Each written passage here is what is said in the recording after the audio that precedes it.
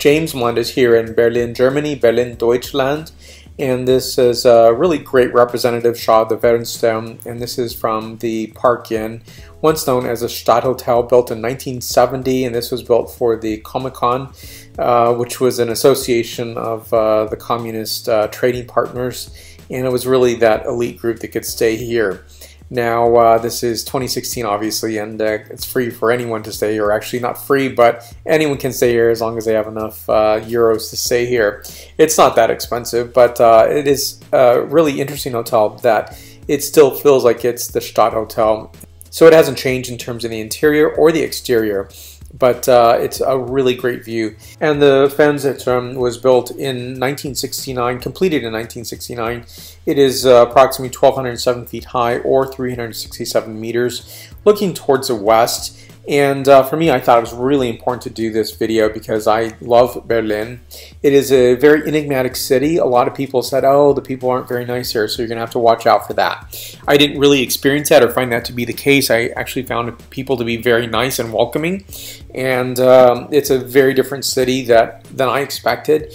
It's a much flatter city. It's much more of an expansive. And though the public transport system is really good, it takes a little longer to get around than one might think.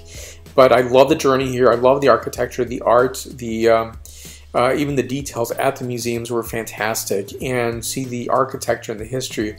I kept wondering, and I also think people, my fellow visitors, and perhaps people who still live there today, think of Berlin in terms of what was east and what was west. It's a remarkable place in history, and the 20th century is really the bulk of this. And that'll be the talk here today. East and West Berlin, West Berlin, West Germany, East Germany. The flags are nearly identical. So the top portion is the East Berlin flag, the East German flag. So in 1949 to 1959, these flags from east to west were identical, but to make a distinction point, the East wanted to make sure that it highlighted itself as being a different nation state than that of West Germany. And you're going to see here is the garland of corn, the compass, and the hammer, which is very emblematic of a communist stylization.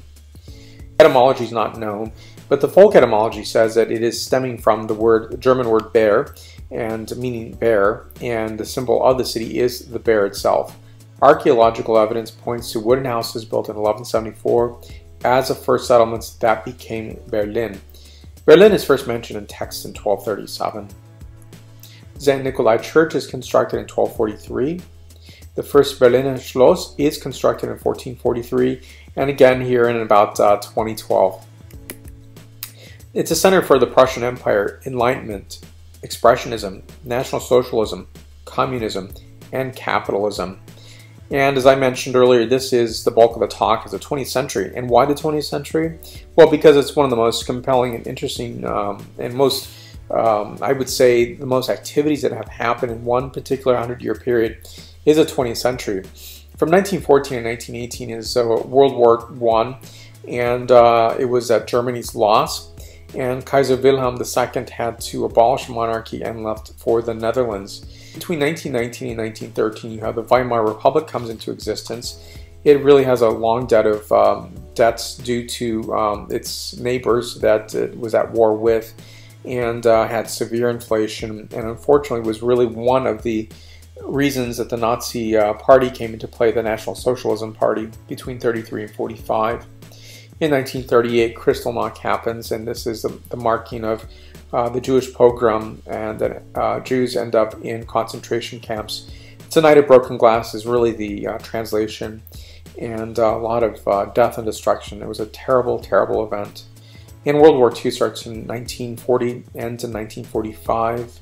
At the end of World War II, Berlin is divided into 4 sectors: the American, the British, the French, and the Soviet.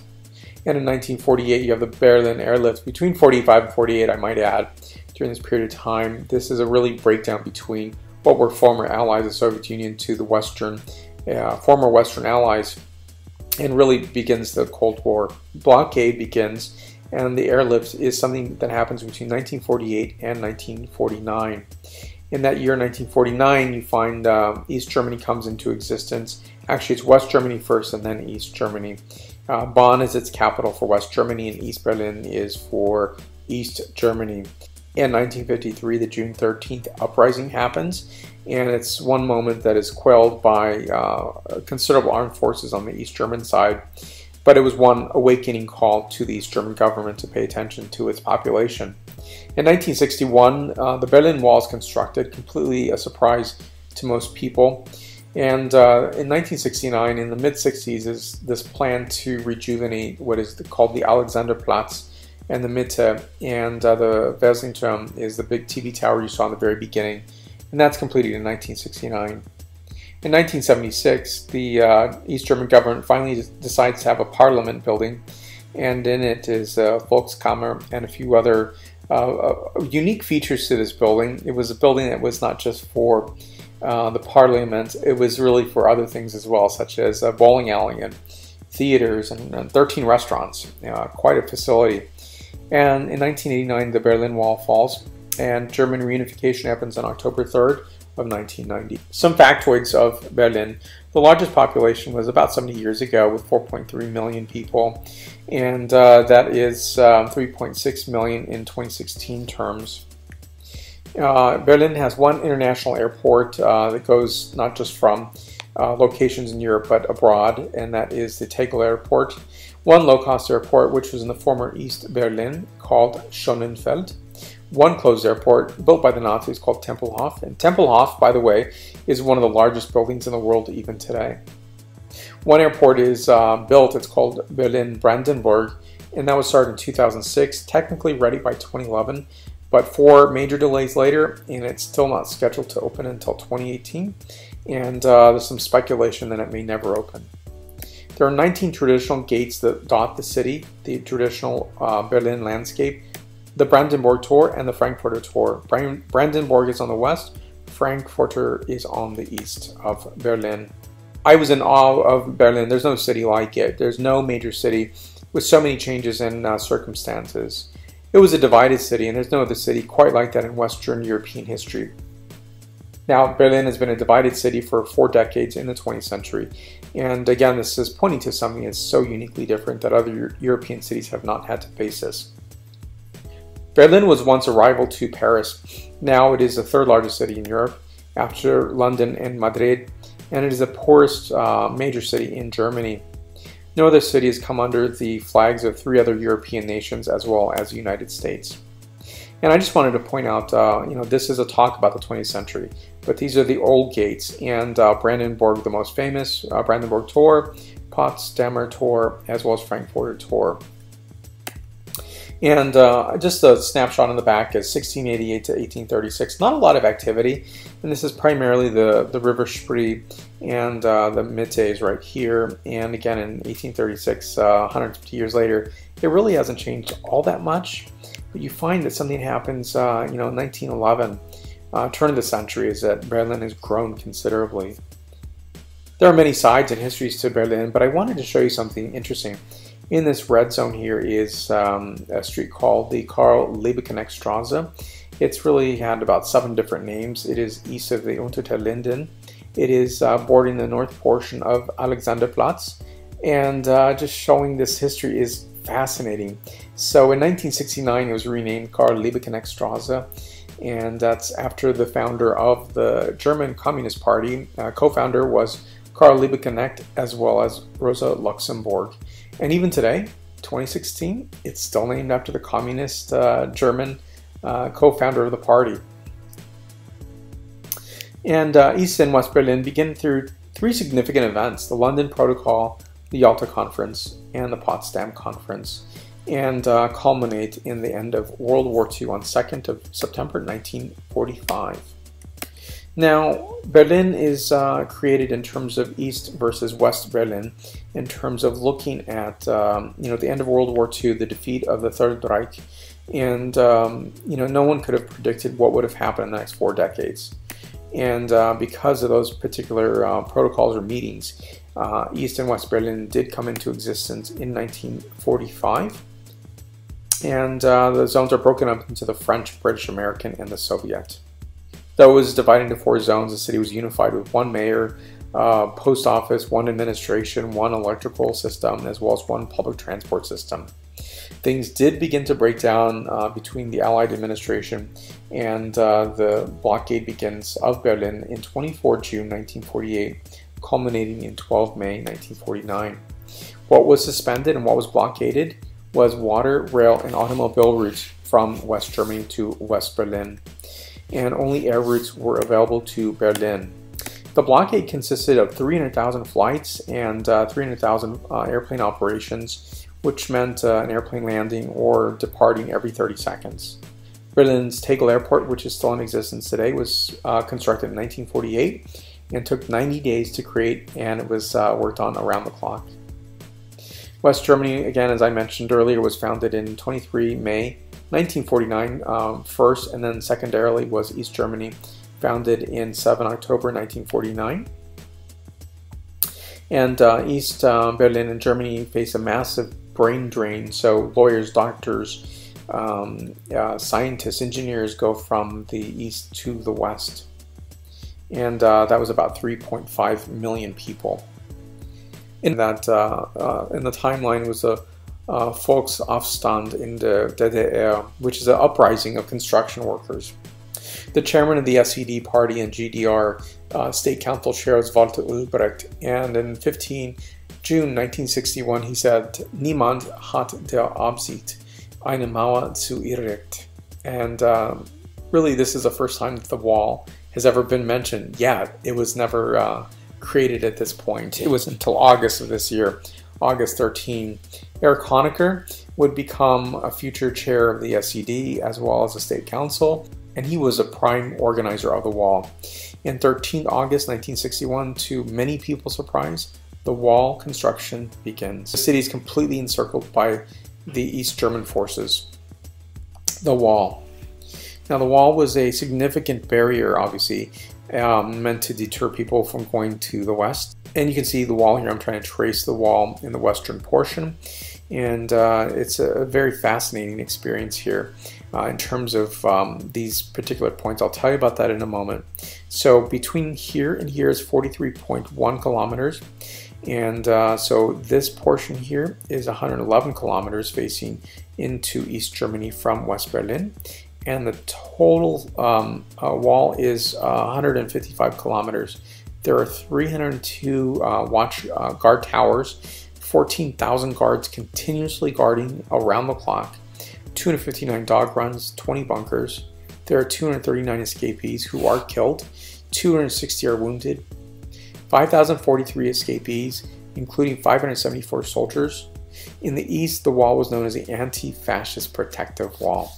There are 15 checkpoints. So each of the checkpoints were mainly for the German citizens on either side, and there were two checkpoints only for foreigners. That is the checkpoint Charlie on Friedrichstraße, it's right here, and checkpoint Bravo in the southwest portion of Berlin. And you could also get through here, which is a Waltersdorf, but only go to the Schönefeld Airport, which is right here. There was a fourth possibility of going into Friedrichstraße. Even though the Cold War was happening, you could still take a train into this particular area, into East Germany. There are 12,000 Allied forces in this area, and there are 500,000 troops on the East German side. So you could have American, French, or British forces who could enter into East Berlin in terms of the checkpoint Charlie, and would have to leave their weaponry behind, but could come, but also had to be in their armed forces uniforms. The wall itself. It had basically 4 different upgrades, and I just want to share with you this experience here. So you have the watchtowers, you have a fence, basically a mesh wire fence on the East German side, and you have still stakes planted, acoustic cables if they were tripped. This would alert the towers here of somebody trying to escape. Bunkers were posted on the ground here, dog runs. Armed patrols, there were ditches in many places, and street lamps, so it was very bright at nighttime, like daytime in nighttime. Control strips, they were sanded and combed through every day to see any footprints. Here's what the West saw, which was the true Berlin Wall. Technically, on this side right here, on the western portion. This is also East Germany for about a meter or so. So guards could come out only 2 at a time, and one to make sure the other didn't escape. But that was to check on the wall, the integrity of the wall. The 4 upgrades to the wall began in 1961, the wire fence and concrete block walls. Improved wire fence, 1962 to 65. And 65 to 75 is the improved concrete wall right here. And the Grenzmauer 25, or the border wall 75. And the wall segment was increased to 3.8 meters right here. And also this round tube, which is made of asbestos, was created as well. And the theory behind that was it was difficult to catch on to that, to move over the wall. The fall of the wall, that happens in November 1989. So this Velvet Revolution eventually hits into East Germany as well, and East and West Germany are unified on 3 October 1990. But what I find very fascinating, and also there's 221 meters, 725 feet of the wall still existing today. Here is this white section, this is West Berlin, and this yellow section right here is East Berlin. Now this is 2016, so the effects are still with us today. Unintended consequences sometimes live on for a very long time. You see a picture here of Robert F. Kennedy looking into Berlin, as well as his brother in 1961 looking over into the Brandenburg Gate. And if you wonder what the sign is, these Germans are complaining that the Yalta, the Potsdam, and the London Protocol were not being abided by. Very famous picture here of Getty Images, and this is one I wish I could have been in Berlin even before the wall fell, and this is where East German troops are coming over to their counterparts, the West German police. So here you see East German troops, who are the only ones that could be on top of the wall. The West German police forces could only be on the side of the wall. And here's what it looks like today. I wanted to really point out, highlight this building. Complex Berlin is the slide title. Palace de la Republic was completed in '76, sees 14 years of use, demolished in 2005. I think it's an amazing mid-century modern architecture, and the architects are Heinz Grafhunde and Karl-Ernst Schworer. The Volkskammer, which is the parliament building, is here. The large auditorium, 13 restaurants, a bowling alley, post office, discotheque, and a theater are located here. Now, this is a very interesting building because it was built on top of the Berliner Schloss from 1451, demolished in 1950. The reason it was demolished was it was considered not in good taste in East German fashion to build an imperial palace. And so the decision, and there's a long span of time between 1950 and approximately 1974 is when the Palace de la Republic was, construction began and the building was finished itself. And interestingly enough, as Berlin couldn't get more complex, it does. The basement of the Palace was left intact, and the new Schloss is being built on top of it. That should be completed in the next year or two. Berlin today, modern, thriving, beautiful city. Some people think it's gritty, but I don't really think it is. It's a handsome city, a beautiful city. The Brandenburg Gate here, the Reichstag. Definitely visit the Reichstag. You do need an invitation, and you can do so online to apply for it. Here is the Mitte and the Fernsehturm right here. And these are, the signifiers that Berlin is. The most iconic parts are still the East German portions created by the communists. You can see here is Potsdamer Platz, very modern building. Again, John F. Kennedy, JF. This is a restaurant. There's a museum called the Kennedys. John F. Kennedy is still revered in Berlin today. And here you're going to see a really cool architecture here. It's called the Haus der Lehrs, and this is for the in honor of the teachers. A lot of Plattenbau architecture. Plattenbau refers to concrete pieces that were put together to create these apartment buildings. It's called Karl Marx Allee. Even today in 2016, this is where the East Germans held their military parades. It is considered a grand, one of Europe's grandest streets. And in the middle here is a beautiful water fountain. I do love this architecture. It is, in my opinion, somewhat under-recognized and underappreciated, but somehow it just seemed to work really well. Some very talented architects worked on this portion of East Germany, East Berlin. Berlin today, the Altes Museum, a showpiece, restored and absolutely pristine and beautiful. So here's the Aquadome inside the Radisson Blu Hotel, and this diver is cleaning the aquarium I think every other day or so. It's about 7 stories high, so you can actually take an elevator or lift right through here. It costs about 15 euros. Berlin today, again, is I saw these near the Checkpoint Charlie, and I think that's a really cool sign, Hope Hope. This is a Altes National Galleria. This is the interior of the Reichsdom by Lord Norman Foster. Fantastic place to visit. You have to visit, but be sure to get an appointment and do so online. Here is the St. Mary's Church, and behind it is the iconic Versenturm. This is a recreated sign about Checkpoint Charlie. You're leaving the American sector. Vous sortez des Secteur Américain, and in German, Sie verlassen den amerikanischen Sektor. And this is, in closing, just a beautiful structure. This is would have been in the West German portion of Berlin, and it's fascinating. It was conceived in 1989. Wasn't completed until 1999, and it's a city that really has amazing architecture. Now, the curious thing about this building is completely empty. You see some lights on here, but it is not in use at this point. Now, this is a very nice reference to mid-century modern architecture with a modern twist of these really beautiful pink light panels. So the panels are to keep in the temperatures in the cooler parts of the year or to shade in from the heat of the summer. It is a fascinating city with just so much to see and do, and one where I'm going to do more videos on this experience. It is fantastically, fun city, friendly city, easy to get around. I didn't think it was terribly expensive. The Berlin Pass is a great way to see the city. It's only 25 euros. I'll put more information down below. Thank you so much for watching this today. I really appreciate it. Salute and Prost.